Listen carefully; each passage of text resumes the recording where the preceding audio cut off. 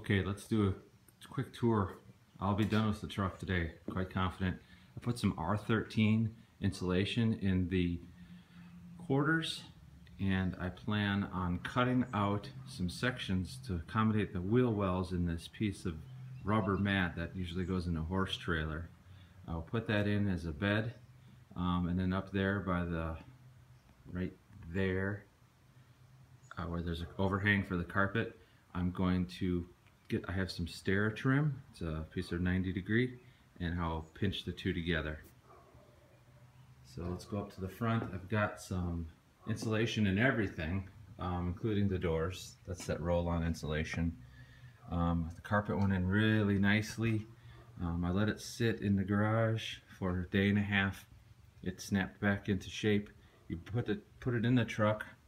You find where the floor pans are. It sets in place. You roll back the front. You mark where the shifter is going to be. Take off the boot and the shifter knob and slide it right over. Push it in.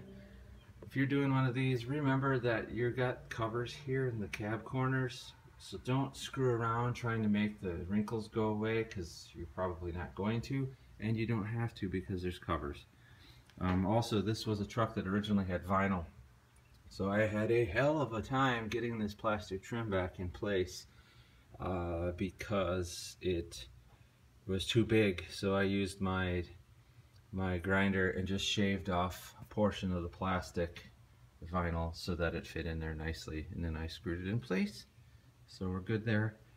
So today I need to put down the floor, put in my panels that I have right here. Look at my messy garage. Put my panels in. Wire up my speakers again.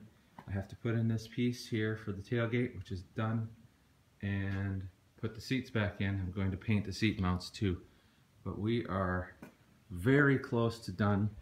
Oh yeah, I need to put the mirrors back on. That's nothing.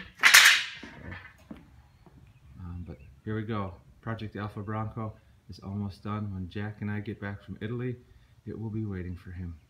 Awesome.